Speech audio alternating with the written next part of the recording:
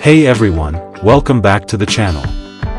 Many iOS users are facing the issue in the K-Sign app, as they are not able to find the certificate. But do not worry guys, I have found a solution for it. In this video, I am going to show you how to install the K-Sign app with new certificate running on your iPhone or iPad. Make sure to watch till the end, do not skip the video. First, visit the K-Sign website. I will drop the link in the description. Now scroll down and tap on the second K-Sign DNS profile button, and it will take you to this page. Now simply tap on the WSF CFDNS, and it will bring you to Linkvertise page. Now scroll down, and tap on the Get Link button. After that simply hit skip at the top corner of the ad, and wait for 10 seconds. After waiting, tap on the Get Website button.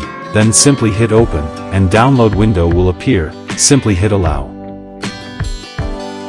Now open settings, tap on profile downloaded and install the DNS profile on your device.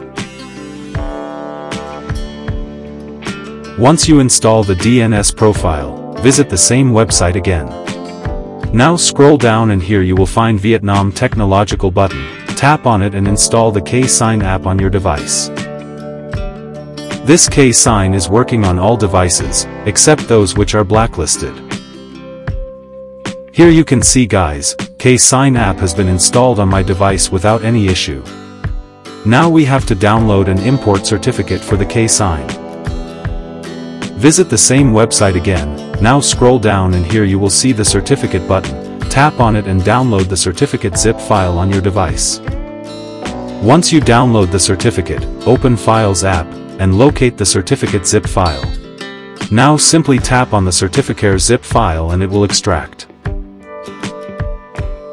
After that, open the K-Sign app and navigate to the settings. Now scroll down and tap on the certificate option, then hit plus icon at the top right corner and at the last simply hit import K-Sign file. After that, simply locate the certificate folder, then open the K-Sign certificate folder.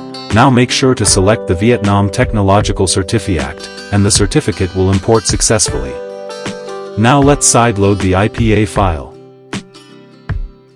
Navigate to the files, then hit plus icon at the top corner, and simply select the IPA file you want to sideload. Now tap on the IPA file, and hit import to the library option. Now go to library, and tap on the IPA file, then simply tap on the sign and install option, and at the last just hit start signing, and the install option will appear, tap on it and the IPA file starts installing on your device. And that's it guys. This is how you can install and add certificate on the K-Sign app without any issue. Now you can sideload the IPA file on your device with no limits. Hope this tutorial helped you out. Please like the video, subscribe our channel, and comment down below. If you are running into any error, I will try my best to solve the problem. Thank you.